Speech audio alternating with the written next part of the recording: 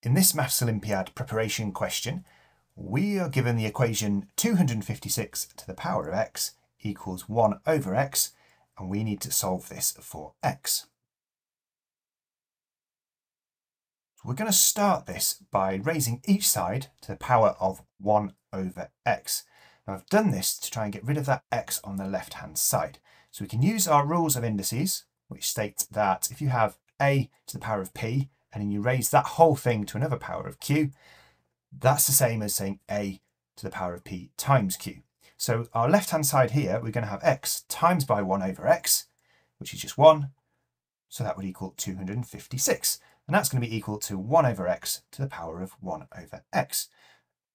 Now, if we let y equal 1 over x, just so we can see this a bit more easily, we need to solve the equation y to the power of y is equal to 256. So by inspection, we can see that if we need a number raised to the same number equaling 256, well, that's going to be 4, because 4 to the power of 4 is 256, which means that 1 over x must be equal to 4. So x is equal to a quarter.